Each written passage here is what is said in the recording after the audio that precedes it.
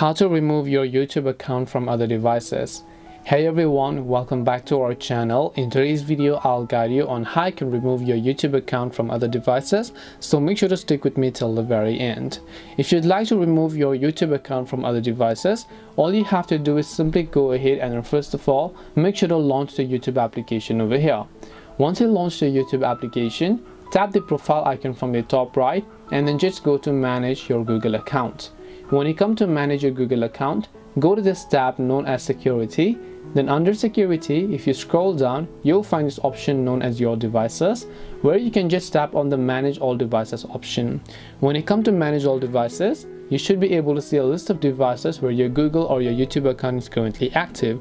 So if you'd like to log out from there, just select a specific device, and now you can just see the sign out option over here, and this way you'll be able to log out your YouTube account from other devices. Hope this video was helpful. If you have got any questions, feel free to leave them down. Thank you for watching till the end, and see you soon in our next video.